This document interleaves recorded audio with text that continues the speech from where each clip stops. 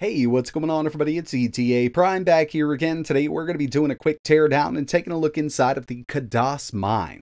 Now this is a brand new mini PC coming to the market very soon. They will be launching in Indiegogo and I recently did a video on it.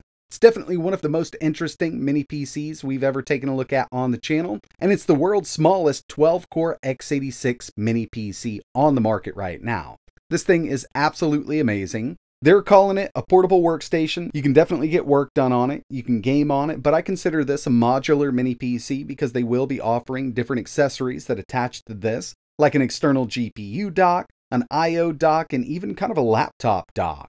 If you're interested in checking out my initial video, I'll leave a link for it in the description, but a quick rundown on the specs here. For the CPU, we've got a 12-core, 16-thread Raptor Lake i7-1360P, and that CPU will boost up to 5 GHz. When it comes to RAM, we've got 32 GB of LPDDR5 running at 5400 MHz, a 1TB NVMe SSD. It's a PCIe 4.0 2230 drive, but there's actually another slot in here so we can have two 2230 drives. One's going to be PCIe 3.0, and really I wanted to see how they fit everything inside of this super small form factor PC. Right now, the only other accessory that I have for this is their I/O dock, but hopefully I can get my hands on their GPU dock. That's going to be using an RTX 4060M.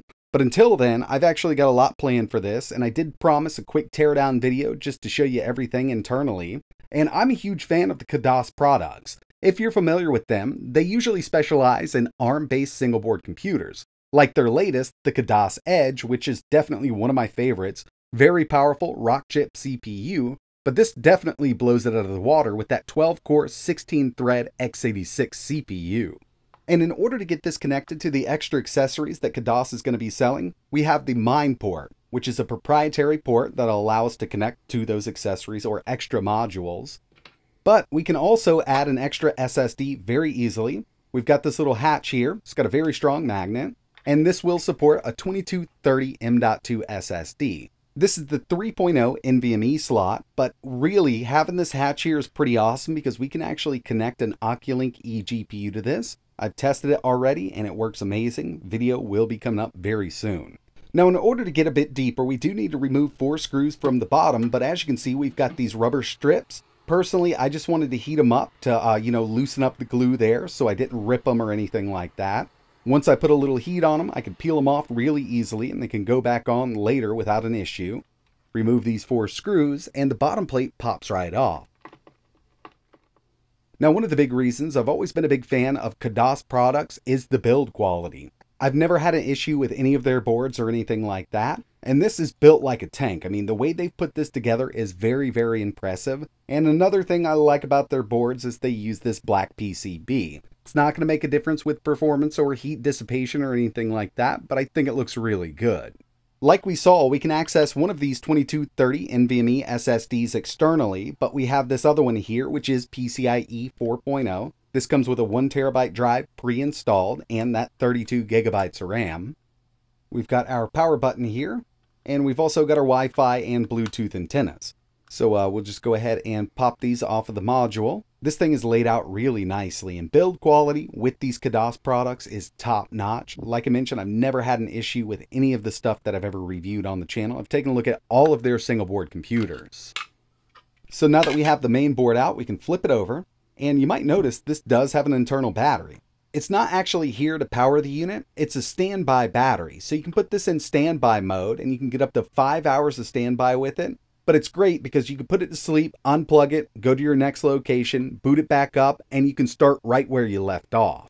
Blower style fan, nice little heat sink here, and in my testing, this actually runs at 32 watts with a boost up to around 47 for a short period of time. I didn't have it overheat in my gaming test. The last video I created actually got some really great performance here. We only have Intel Iris Xe graphics. It's got 96 execution units, but with the latest ARC drivers from Intel, a lot of that stuff really does help out with these iGPUs.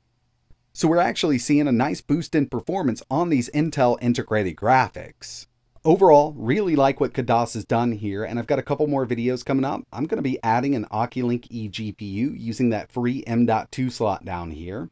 I've got an Oculink adapter, and if you're not familiar with Oculink, This will run it up to 63 gigs a second, as opposed to like Thunderbolt 3 or Thunderbolt 4 at 40 gigs. And with something like GPD's brand new G1 eGPU that supports Oculink right out of the box, we can get some really great performance.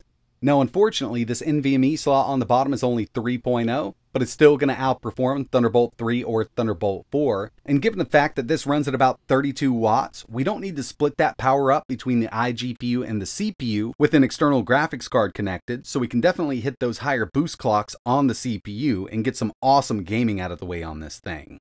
But that's going to wrap it up for this video. I just wanted to give you a quick look at the internals. Keep an eye on the channel because I've got a couple more videos coming up. And if you're interested in checking out my initial first look video, we did a lot of testing over there, benchmarks, gaming on the iGPU. Link for that is in the description.